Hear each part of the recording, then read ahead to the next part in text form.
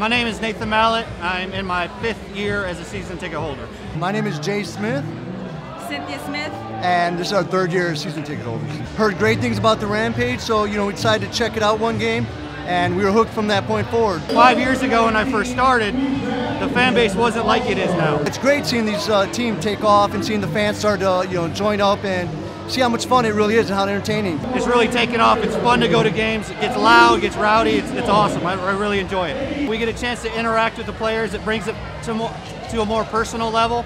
Instead of seeing a guy in a uniform, you see a face, you see a personality, stuff like that. I really like the interaction with the players. We get to mingle with the players, other season ticket holders. Being a season ticket holder is not just going to the game.